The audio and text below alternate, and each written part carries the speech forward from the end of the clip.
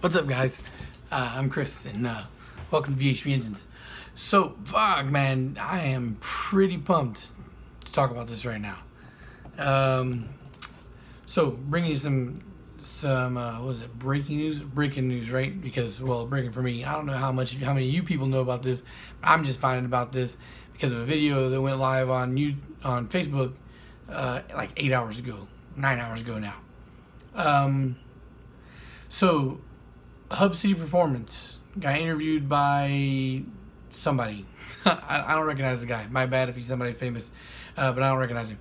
Anyway, so the important thing is this fucking all-wheel drive revolution.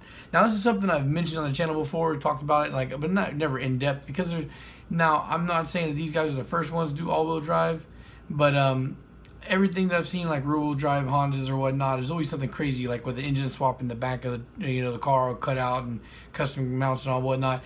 I think what I've talked about on this channel before was that it's only a matter of time before people do this and make it mainstream, because people have been already experimenting with this kind of shit for years. And it seems like this Hub City Performance team has, done it with relative ease, and it opens up a lot of possibilities for a lot of different things.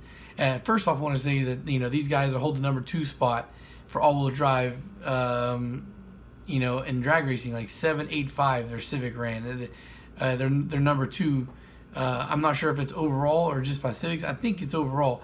I'm not 100% sure though. But anyway, #2, whether it's overall or by Civics in general, that's still fucking beast. And it ran a 785. 785. That's fucking crazy retarded. Now, I was talking to a friend of mine who I've mentioned on here a few times, Alexander Tomlinson. For those of you guys that live in South Florida, you should know him. He builds a lot of fast K-Series. He was going over some of the details with me, because this is the first time I'm hearing about these guys and this shit, and he's, keeps his ear a lot closer to the drag racing world than I do.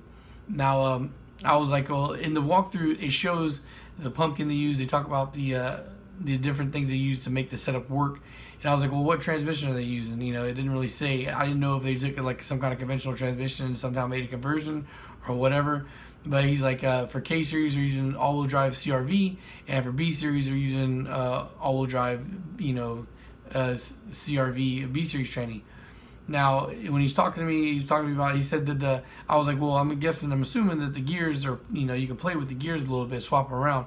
And he's like, nah, he's like, the K-Series trans all-wheel drive is the same thing as a normal K-Series transmission. He goes, and the parts interchange. B-Series all-wheel drive trans is basically a H tranny with a B-Series case, so it bolts to a B. Currently, no gear sets for H-Series, so everyone went K all-wheel drive. And he shared with me B-Series all-wheel drive 4-speed dog gear set. Now, see, my thing is like, the commonality is CRV all-wheel drive, right? So for the K-Series, you got all-wheel drive set up from the CRV, and from the B-Series, you have all-wheel drive set up.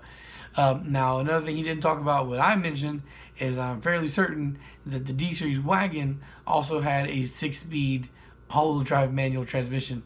So now we have the formula set up for K, B, and D-Series all-wheel drive cars. And even in the video of the Hub City Performance, they mentioned that, you could use the axles from the Civic wagon. So, naturally, I would imagine that you could do this kind of setup with a D-Series. And I just, wow, this explodes to the scene. And all three major engine families have it, DB and K. That's amazing. And what's also fucking amazing, I'm a cheap-ass bastard, but even I cannot complain that this prefabricated kit that these guys make is expensive. Especially when you consider how many head packages are out there that cost like thousands of dollars. These guys are selling this shit for $1,400 and change. And, $1,400 plus shipping is what they said. So that's pretty friggin' amazing, and I would imagine with everything they have is maybe a couple $100 in shipping, because the drive shaft and the rear differential I imagine is decently heavy, but that's crazy. For less than $2,000, you have an all-wheel drive conversion kit that looks pretty simple and easy to set up. This is pretty fucking amazing. I have found a new group of guys to fanboy over. these dudes and their all-wheel drive setup, you know, combined with fucking 4-piston racing and their insane head packages, man, it's all-wheel drive is going to be taken over by Honda in the very near future once this gets spread out and more people are using it and maybe tweaking it for more power later on down the line. I'm going to leave a link to their Facebook to go through and watch their video. And I'm gonna share it on VHB's Facebook page as well.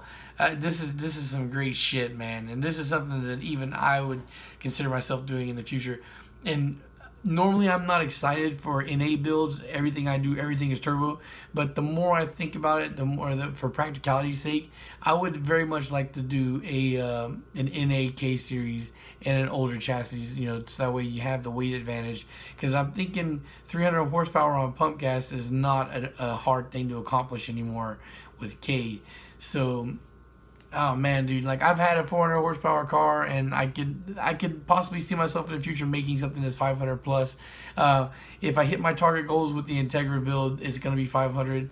But you know, the fact is that to get around the whole thing about being able to drive the car wherever you want to, be able to perform consistently, you just gotta, you know, NA is the way to go with that. And now, for practicality's sake, who wants to even say that I'm gonna drive any Honda I build or cross country or whatever? But it's just nice to be able to know that I can if I want to. All right, so yeah, I'm done geeking out about that. I'm just gonna finish this up and share the video. And wow, Humble Performance, or not Humble, Jesus Christ, that's a whole nother guy, man. But Hub City Performance, and what they're doing, big fucking things. All right, guys, thanks for watching, and peace.